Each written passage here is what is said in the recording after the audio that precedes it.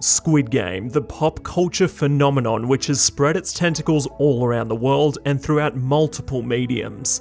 The #1 show on Netflix right now is obviously doing something right, but what is it about this show that makes it stand out amongst the countless streaming originals that have come before it? I'm Matt Rogers, and join me today as we take a look at the genius that is Squid Game.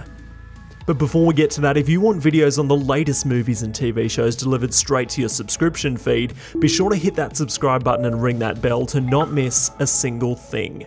Now, it takes a lot for a non-English speaking show or movie to make it big in English speaking countries. Unfortunately, a lot of people just don't like reading subtitles, but thankfully there's been some great examples of Korean entertainment breaking through those barriers. A perfect example would be 2019's Parasite, which did a clean sweep at the Oscars that year.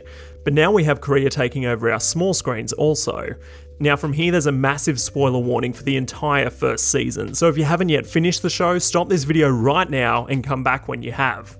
Now the concept of Squid Game is simple. People have been given an opportunity to compete in childhood games for a chance to win a huge cash prize. But what I came to love so much about this show, and what I'll be talking about in this video, is how Squid Game subverts your expectations, leaving you never quite knowing what to expect. Predictability is so commonplace these days, it's nice to finally get a show that has you constantly guessing what's going to happen next, and rarely giving you the satisfaction of being right. Now, it all starts with the obvious. By contrasting bright, colourful, childlike rooms and games, the giant doll in the first game is a bit of a segue as it looks innocent, but its sheer size and emotionless face lets you know that something's up. But before you get too comfortable, you're hit hard with intense violence and utter disregard for human life, juxtaposition at its finest. There's definitely something unnerving about pools of blood and bodies scattered amongst an otherwise innocent setting. But the concept of expecting the unexpected doesn't stop there. Straight after the first game, the contestants decide to vote whether they want to continue. After everyone casts their vote, you immediately think the final contestant, #1, votes to continue the games, because how else would the show go on? It surely won't end after just one game. But lo and behold, he votes not to continue and the games come to a grinding halt. And now knowing #1's true identity, sending them home was a genius way to give the contestants more motive to continue the games and actually want to play. I think #1 knew from experience that upon returning, the contestants will give it their all for the remaining games, if they were to return by choice, and they do. After the players return and the games resume, the harvesting organs side story appears to hint at the Doctor playing a larger role as the games play out, but before long it culminates in his death just a few episodes in, and does actually play a crucial part in not just the search for the policeman Jun-Ho's brother, but also the dynamics of the fourth game, making the number of remaining contestants odd, whilst also expressing the importance of equality amongst the contestants. Once we reached the game of marbles, as there was an odd number of contestants, we just accepted the fact that number 212 is left partnerless and most likely eliminated. But expectations are subverted yet again, and we see her unharmed and ready for the next game.